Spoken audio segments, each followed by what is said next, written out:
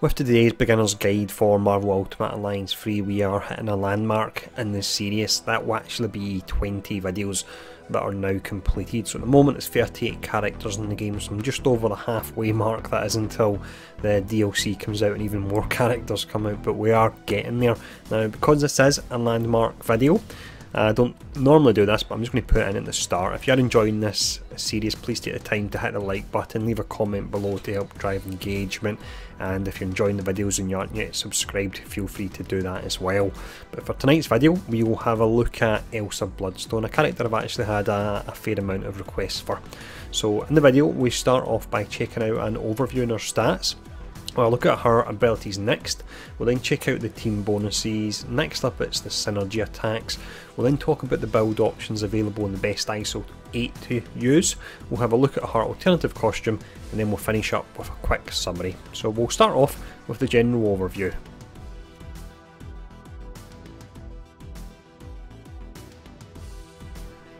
When we look at the various different types of characters that are in the game and the attacks that are available to them, there's not a great deal of characters that could almost be classed as pure range characters, and that is a playstyle that personally I prefer. I like to stay back and try and be tactical and just pick off the enemy. Now with Elsa, with the exception of one move which I wouldn't recommend you actually use, and I'll talk about that during the abilities section, she can be played full range and she's got decent range on her. She's not up there with the likes of Hawkeye, who's incredible and he can almost snipe enemies from any distance, but she does have some really decent range, which in turn means she can have some nice survivability.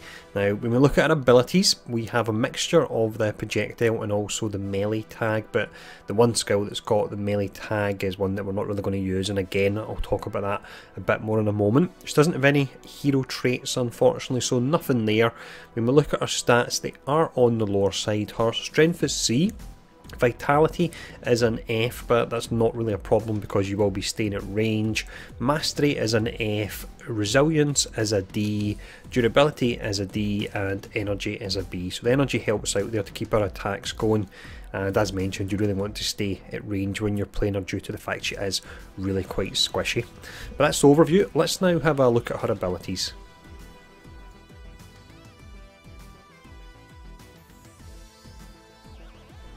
First ability we have here is fully stocked, and this is one I don't actually use at all for two reasons.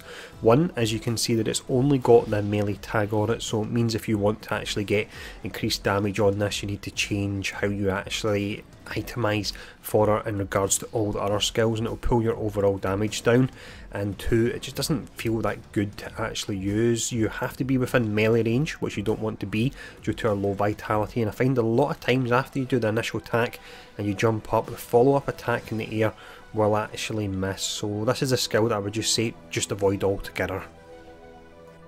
The next ability you unlock really is pretty awesome. This is called Shotgun Blast, so you can choose to charge this down, or you could just tap the button. If you charge it, you'll get roughly 25% more damage and the projectile will go further. Now with this, and you actually notice this when you're playing Elsa, and it doesn't apply to all ranged characters, projectiles actually pierce, so it means you can do a fair amount of damage. You can see charge, this is hitting for 25,000, and it actually has a slight AoE on it, and then it will hit a few characters in the line and it pierces all the way through them, so you can really do considerable damage with this on either minions, elites, or even bosses as well. The next ability we have here is Double Barrel, and in a lot of ways this is actually very similar to Shotgun Blast, the difference being that Shotgun Blast is slower and hits harder.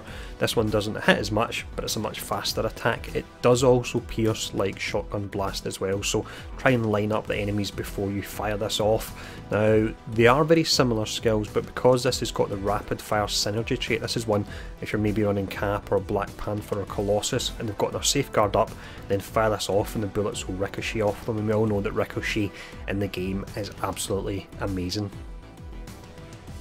The final ability is your standard trash clearing skill. This is nice for taking out minions if you are surrounded. So this is called Bullet Bombardment. Now you'll notice it has two tags, which I don't believe I've seen before. So it's got projectile and melee.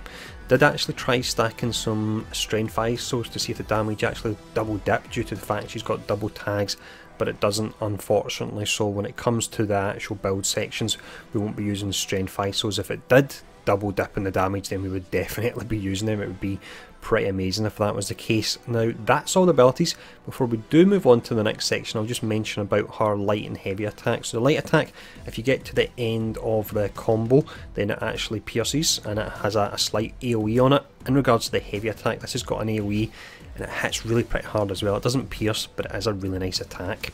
Now the next section will be the team bonuses.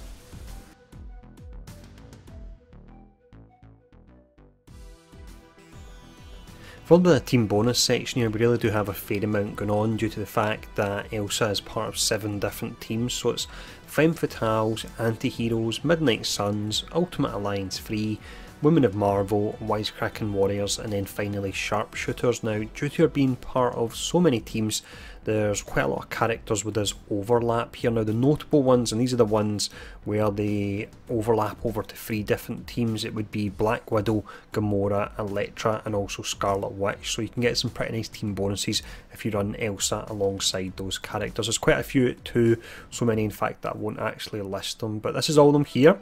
So let's now have a look at the synergies.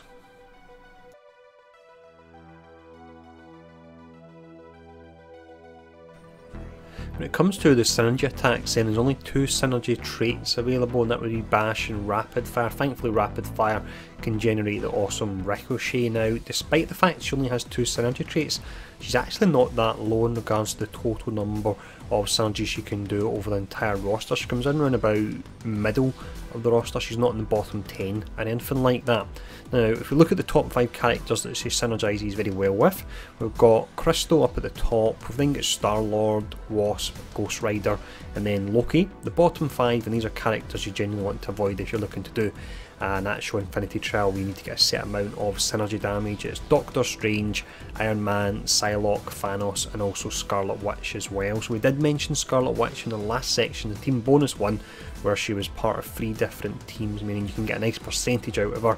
But despite that, I would recommend against running her with Scarlet Witch due to the fact she's the bottom character for synergies here. But this is all the synergies. Let's now have a look at the build option that's available.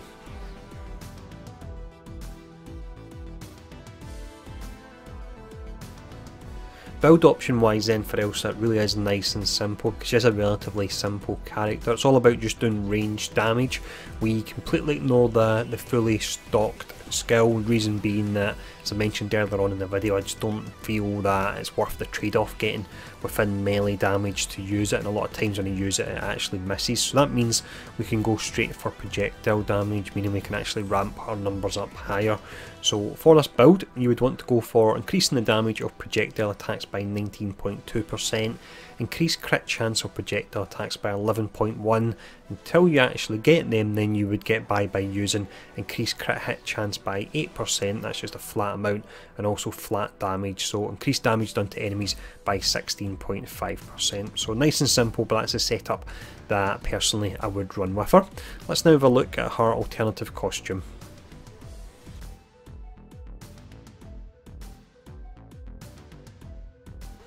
The alternative costume for Elsa at the moment is just a simple recolouring. This is unlocked via the Lambda Infinity Rift. You need to get 25 stars, so that should be nice and easy.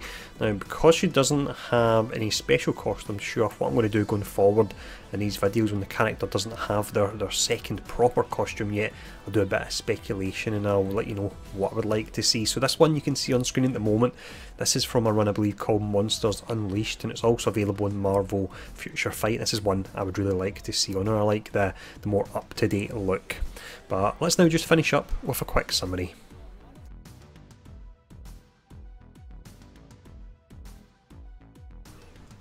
Elsa then, I would say, more than any other character I've actually reviewed so far, is the definition of getting the job done without actually really looking flashy at all. Her attacks, just given the fact you just found pistols or rifles, there's not a great deal they can actually do there, but as mentioned, she does get the job done. The fact that she can be used fully ranged means that for some of the harder stages where you're not up against a time limit and you can just stay back and you can just snipe characters with her. I don't think she's up there with the likes of Hawkeye. I prefer him as the ultimate sniping character, but Elsa is definitely one that does have her uses in that respect as well. So let me know in the comments below, as always, if you're playing Elsa, how you're getting on with her, and what build you're actually running with her, and what skills you're using. And if you enjoyed the video, take the time to hit the like button, the share button, leave a comment below, and really thanks for tuning in once again, and I'll see you all again soon.